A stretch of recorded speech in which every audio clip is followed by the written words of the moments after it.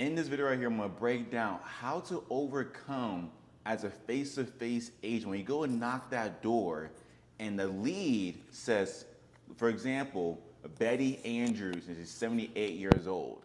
But a grown man, that's not Betty answers the door. What do? This is what I do. It's what we train agents to do as well.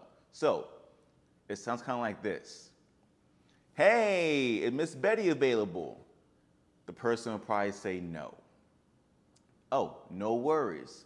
I looked down the lead paper and I said, Miss Betty Andrews requested information from our department.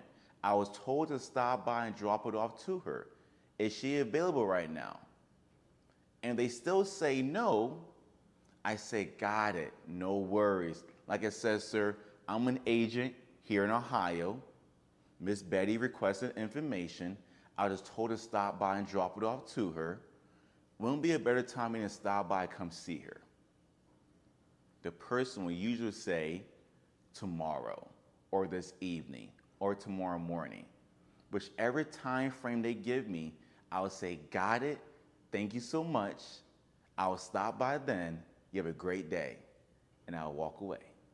It's as simple as that.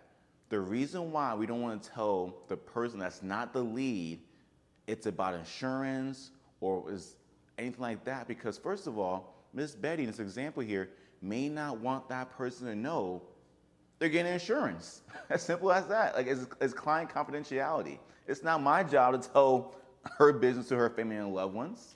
And then two, as an agent, typically you want to get a yes or a no from the client themselves, not some random person that answers the door. So the reason why, in that example there, I did not mention anything about insurance, coverage, sales, Department of Insurance. I get a broad explanation to figure out when can I stop by again next to see Miss Betty and talk to her and then close on the deal.